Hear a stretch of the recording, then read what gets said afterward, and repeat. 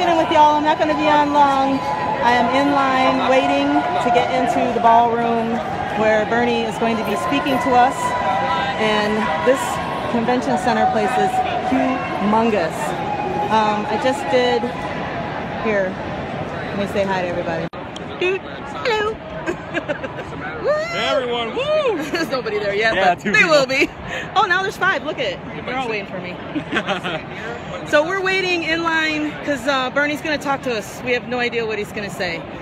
But I just came back from Philly City Hall because we delivered a sort of a petition where we had, I think about, what did they say, 400 or 500, I don't know, delegates and committee members sign a statement about Bernie Sanders and the reason why we want the superdelegates to nominate him instead and why he best fits progressive issues, platforms, etc., etc. So I said my piece.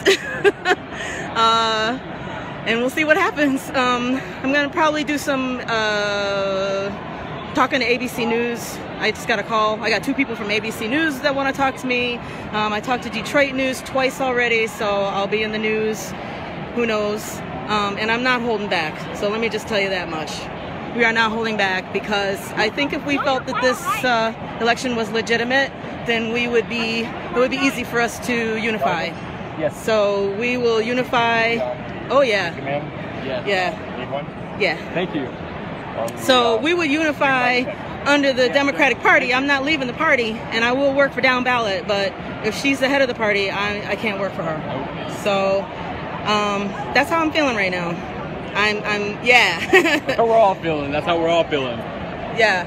I mean, I think we are all one in that. I mean, the one thing that I've noticed with the Burners is that we seem to, like, we have the same conscience. We're not forced to vote a certain way. Bernie doesn't tell us how to vote as opposed to the other side. When they tell us we're voting for our conscience, we are voting for our conscience here. Yeah. Right. I mean, and you saw that in the platform committee the whole time. Yeah, everyone, well, they voted. Except, you know, the Hillary committee members. That's what I mean. The Hillary committee members, they vote the way they're told. Is that TPP?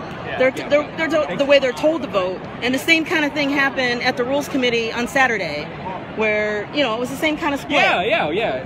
We're actually watching that. So mostly it was 150 or so, right? And that was the same at the platform. Yeah, totally. I noticed that. As soon as we saw the vote on the screen, I was like, you know what? Those are the Hillary people. You know, right then and there, those are the Hillary people. Totally deja vu. We're like, we've been here before. And I think that's the reason why they we got one already. Thank you so much. I think that's the reason why they kept people away. Like, they put it in a smaller room because of what happened in Orlando, because of the final amendment and the fact that we erupted and got them to withdraw that final amendment. They didn't want something like that to happen at the Rules Committee. And I bet that's why they put it in a smaller venue, and then they kept people out. Try to throw people out. And it's supposed to be an open meeting, so what they did was not right. Nope. So anyways, I'm waiting. Here, look. And I think they're gonna, what do we gotta do? Can I put this in there? Oh yeah, go ahead. All right. we have a no TPP sign. I'm not sure if I get it in, so we're gonna. Anyways. Do you have Birdie buttons? Yeah.